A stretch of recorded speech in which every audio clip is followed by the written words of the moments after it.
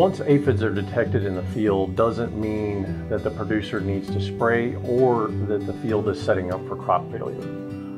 From the detection standpoint, the grower really needs to start looking at his scouting schedule and understanding really how that aphid is going to be moving within the field. First detections are usually going to occur on the border rows. That's the easiest place for a grower to identify an aphid population. And from that standpoint, the grower then will need to move into the field to determine where that population's at. Once those aphids are detected and he has started that scouting regime, reaching out to the local expertise from the entomology community is going to be key in setting up the best management plan for that field.